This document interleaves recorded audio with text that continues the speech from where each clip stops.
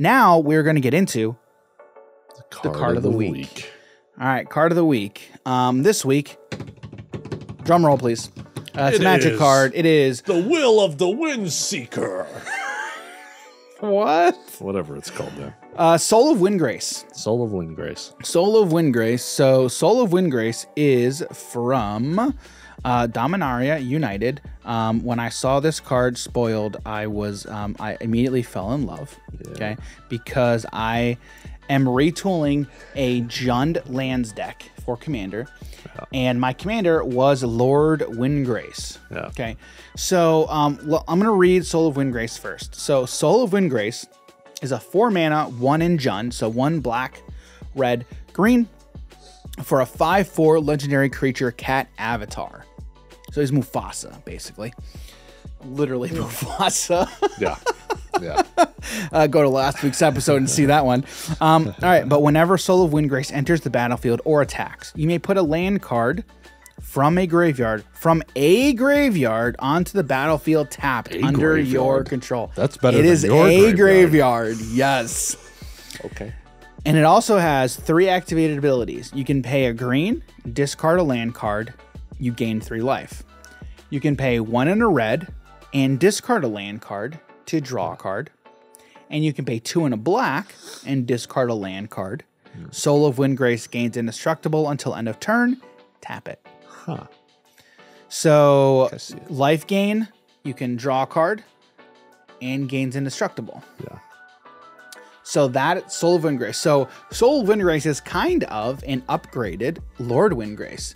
So Lord Windgrace was the commander of my lands deck. So Lord Windgrace is a 5-mana planeswalker, 2 and Jund, so 2 black, red, green for a legendary planeswalker Windgrace. Comes in with 5 loyalty.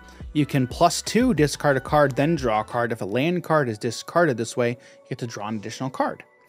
You can -3 them, return up to 2 target land cards from your graveyard to the battlefield. And you can -11, destroy up to 6 target non-land permanents, then create 6 2/2 green cat warrior creature tokens with Forest Walk.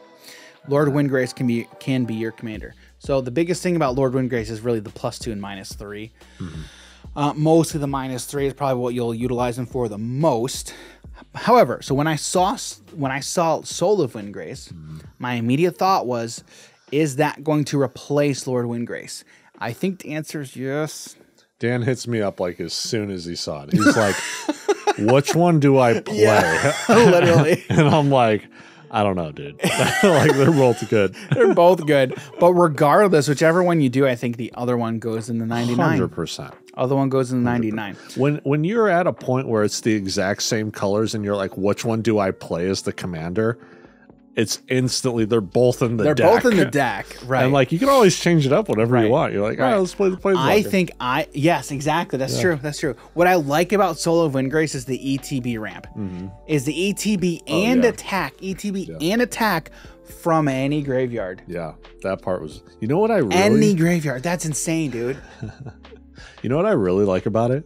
The fact that like you just keep trying to get Bojuka Bog and like sack the Bojuka Bog and then like be attack, and then I'm gonna play it, and then I'm just gonna start exiling the graveyards over here.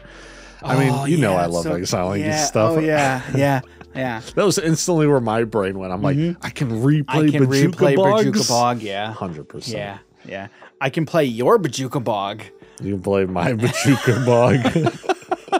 I can play your Bojuka Bog that you use. And then it doesn't even get removed. Yeah. Yep. Triggers on the Oh, man. Sacrifice it, put it back into their yard. Put it back. Oh, dude. Give your boy haste, swing in, take back their Bojuka Bog, get rid of someone else's graveyard. There's so many great lands. Yeah. You've got Dark Depths. You have Dark Depths. You have, well, the combo is Dark Depths with... oh shoot, what's the name of it? I was about to say Savala. It's not Savala. No, not Savala. The name of the land, oh goodness gracious. It's the land basically is you can pay 2, tap it to turn it into another land, basically. Or you play Vesuva. Doesn't that enter as? It so enters it gets the as. counters? Oh yes, that's true. So Yeah, I don't think that's- I don't think Vesuva would work. Yeah. I don't think Vesuva would work. Yeah, but I'm trying to remember what the other one is. Oh goodness, this is gonna kill me. This is. I'm they gonna do it in Legacy. I got it right now. They do it in Legacy. Okay, I forget exactly what it's called, but the combo is just like you have out the Dark Depths, and then you have out this Thespian other card. Stage. There we go. Thespian It's Stage. Thespian Stage. Yes, Thespian. Thespian Stage, that's what it is. Because it's a land, you can pay 2 and tap it. Thespian Stage becomes a copy of target land, except it has this ability. Okay. So you turn the Thespian Stage into the Dark Depths. You have to sack one of them. But it's And then tapped? once... Right. Well, that doesn't matter. Okay. Right? Because Dark Depths... So Dark Depths enters the battlefield with 10 ice counters.